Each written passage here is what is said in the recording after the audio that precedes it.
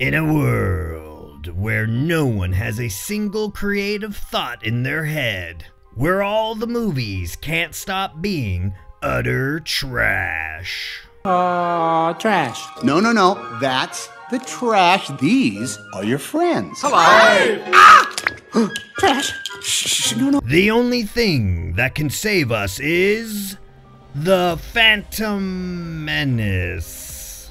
Oh shit, here we go again. It was amazing. It was everything I thought it was going to be and more. I thought it was better than Return of the Jedi, personally, so. I think that little Anakin Skywalker, and everyone's going to say it, stole that movie. It'll be a great movie 20 years from now. It'll be part of 6 great movies. Unless the next 2 really suck. Shoots and ladders. Now, I think we all can agree that the majority of modern day movies have been very bad. With the devastating combination of an era that lacks any worldly experience and creativity, coupled with the mass pushing of a political and ideological agenda, and with studios being absolutely unwilling to take chances on new ideas, it has left the movie industry, well, trash? I mean, just look at any box office returns in the past few years.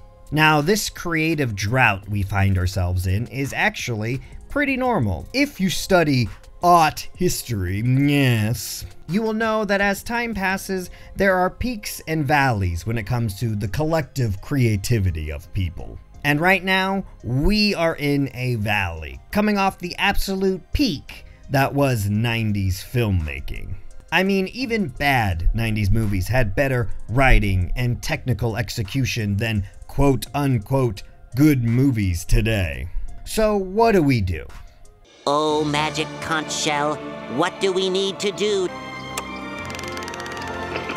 Nothing. The shell has spoken!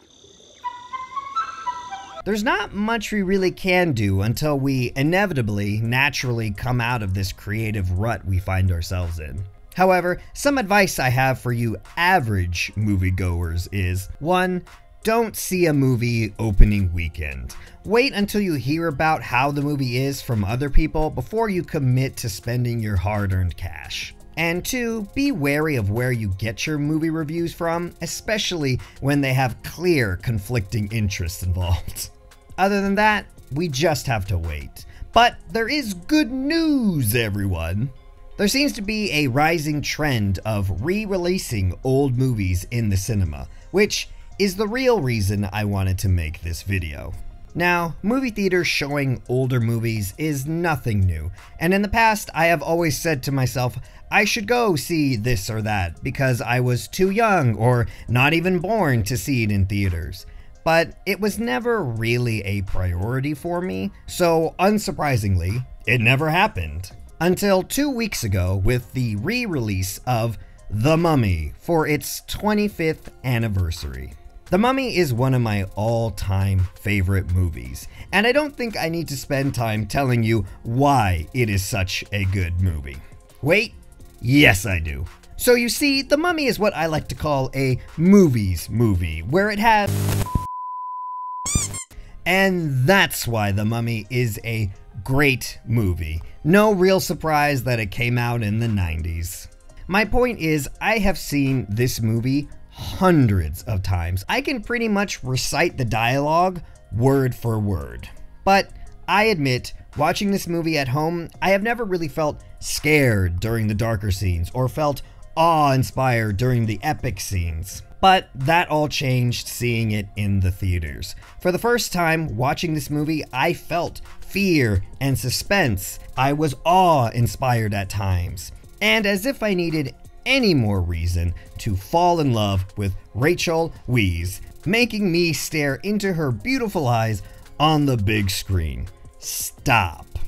I knew the viewing experience would be different, but I didn't think it would be this drastic. It was like watching a whole new movie. And this is a side note, but I happened to be sitting next to a family that had like a 7 and 14-year-old that had never seen this movie before, and it was an absolute delight overhearing their minds being blown by this movie. Needless to say, this experience changed my priorities on seeing re-releases in theaters.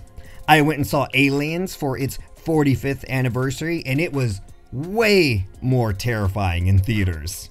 And of course, I went and saw The Phantom Menace, because why wouldn't I?